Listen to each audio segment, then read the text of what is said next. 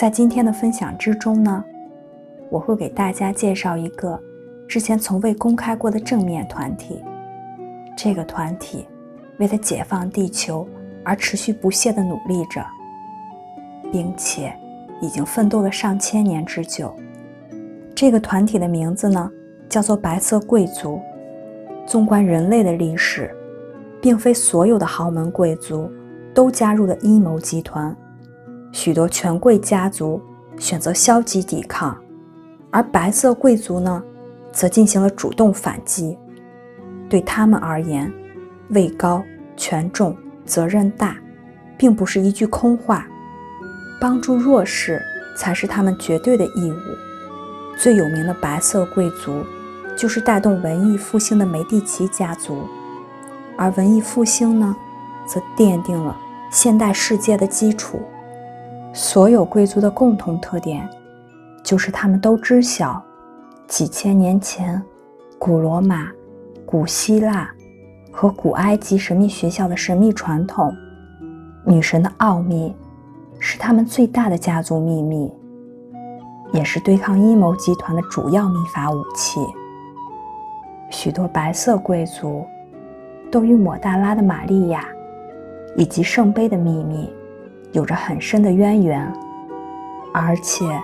他们也与正面的圣殿骑士团保持着联系。耶稣会的盟友黑色贵族极度厌恶女神能量，他们想把女神逐出地球表面，而且他们已经尝试过很多次了。黑色贵族的成员家族包括帕拉维奇尼、奥尔西尼、马西莫、鲍格才、阿尔多布兰迪尼、克隆纳、帕切利、奥迪斯卡奇、奥托兰尼以及罗莎蒂。这些黑色贵族的成员呢，直接听从于来自执政官的命令，他们呢，也是对抗女神的核心阴谋人物。他们正在发动一场秘法战争，对抗传递光明、慈悲、接纳、创造、爱等等女神特质的白色贵族。罗斯柴尔德呢，是贵族的崇拜者，他们源自谱系不超过2个半世纪的包尔家族。包尔呢，在德语当中就是农夫的意思。罗斯柴尔德根本不了解最高权力圈里发生的超自然的战争，因为他们根本进不了贵族的情报圈，而且呢，他们已经深陷各种世俗的事物当中。洛克菲勒呢，则是平民，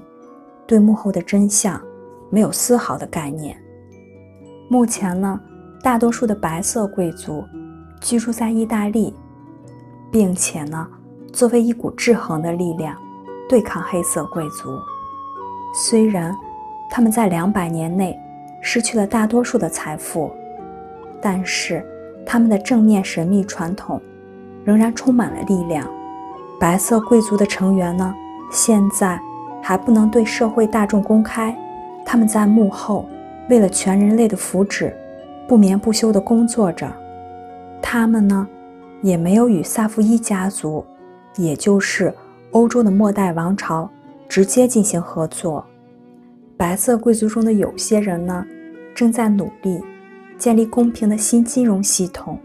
而且呢，这个新的公平公正的金融系统很快就会取代现在我们的金融系统。还有一些白色贵族的成员呢，